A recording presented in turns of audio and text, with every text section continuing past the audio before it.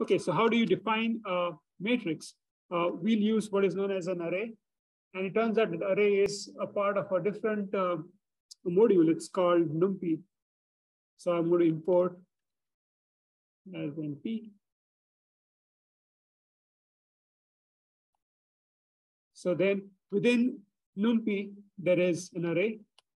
And I'm just going to assign it, just going to define some a 2 by 2 matrix. Okay, so it'll be say 2, 4, 5, -6. And so far, since I've not saved it, it actually doesn't quite know that this is Python. So unless I call it whatever.py, it will not really give me that tabs and all when you press colon for the reference. In fact, you can also use the software to write C code. The moment you save it as C, it will start interpreting all those lines as C code. So save this, Control S, call that S.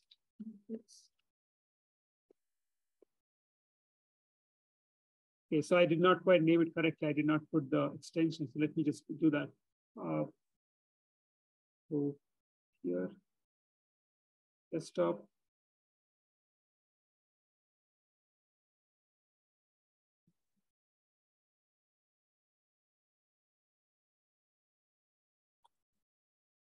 Okay, I think I'm good.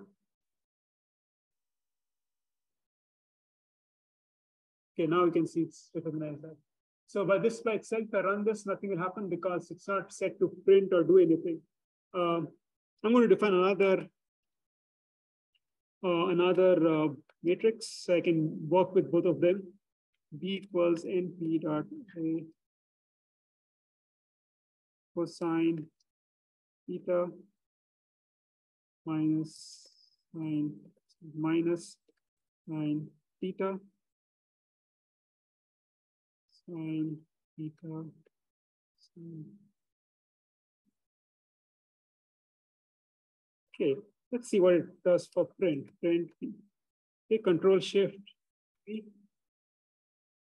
Okay, so what it says here is, well, cosine is not defined. So by itself, Python cosine is not defined. This is something which you'll not deal with if you use some other programming environment like MATLAB. So cosine is not there. It's, in fact, it's a part of numpy. So what you can do is you can either call it as np.cosine theta, but I think it's just annoying to write that np again. So what you can do here is you can actually define a function, def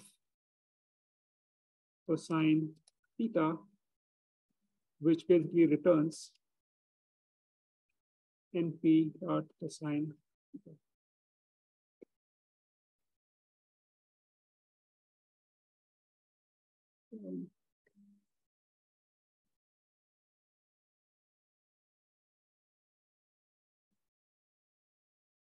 Okay, so you don't need this, but you can keep it if you want. So Control Shift P, and you see it just printed the value correctly. This matrix is actually a special matrix. It's called a rotation matrix. We'll be dealing with this kind of matrices a lot in this course. So that's how you define a 2 by 2. You can also define a vector. So vector is np.array 1, 2. And so this is basically of dimensions 1 column, 2 rows. So you can do print small b, and then you print it. Now, if you want to basically take the multiplication of a 2 by, this is a 2 by 2 matrix and a 2 by 1 array or vector, then in MATLAB, you just do a cross b, but here you'll have to do it slightly differently. Let's define that as in D, capital D, A dot B. And then we can print D. So this basically takes A, which is a 2 by 2, multiplies the 2 by 1, and then saves it in D. So here's the output. 10 minus 7. You can check that by doing it manually. Okay, so then the other thing we need a lot in this course is the transpose, A dot transpose. Okay, now where I'm making this up, well, it's if you want to when I started off with Python, I did not know how to do this. And the best ways to do this is to just go to Google and just say Python numpy, Python transpose. And then the first result is numpy.transpose. If you go to the documentation, it actually will show you how to write it. So numpy.transpose a comma axis. So a is the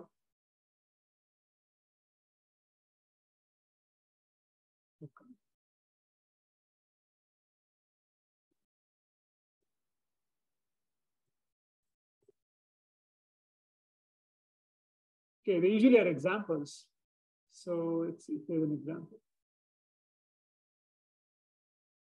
X is this, then you can do np.transpose X. So I've not quite used it this way, but you could also use this way. That is, you can do np.transpose A. I just used a.transpose, which is another way of doing it. So we can try this also. Print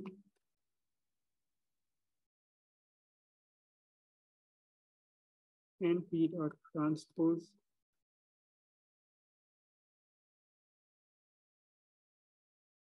Okay, it gave me the identical output. So there are like multiple ways of doing the same thing.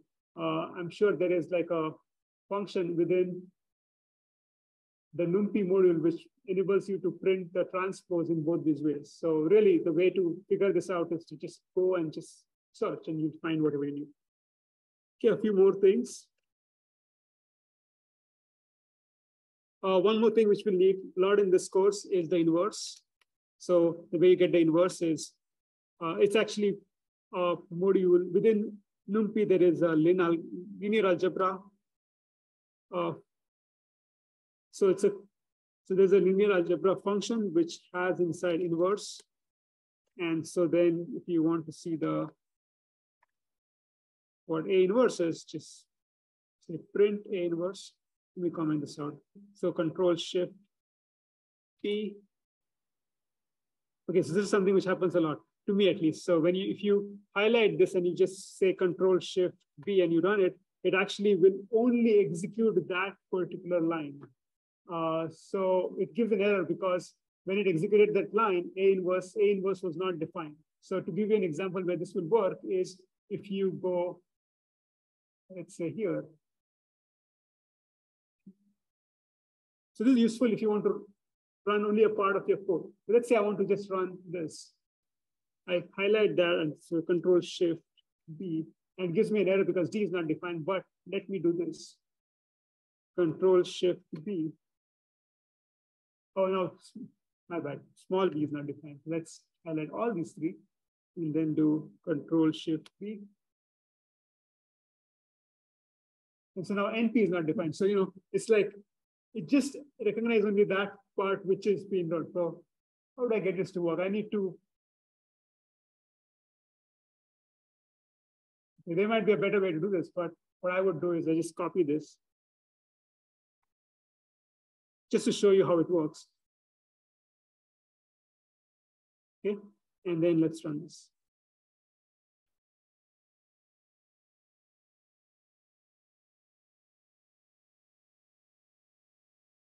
Oh, A is not defined, my bad. Too many things. Let me just put this also. Okay, I'm pretty sure it'll run now. Control Shift P. Okay, there it is.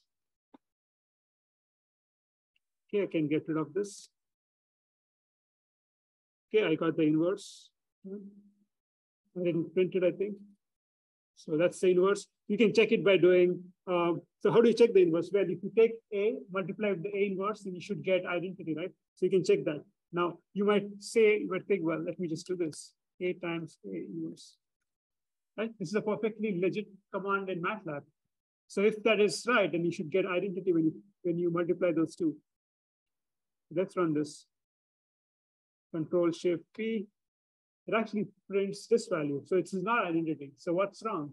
Well, it turns out this is not the right way of doing multiplication. It's really, the way to do this is, again, go to the documentation and check how to multiply two matrices in numpy. So you need to do something like this. np.matmul and then you pass in A, and you could do A inverse comma A or A times A inverse. So if you execute this, you get 1, 0, 0, 1, which is what you should expect. Okay, print last one before we finish with this. This is just used to create the identity matrix. So 3 by 3 identity matrix. Control Shift P. Did I do something wrong? Name in.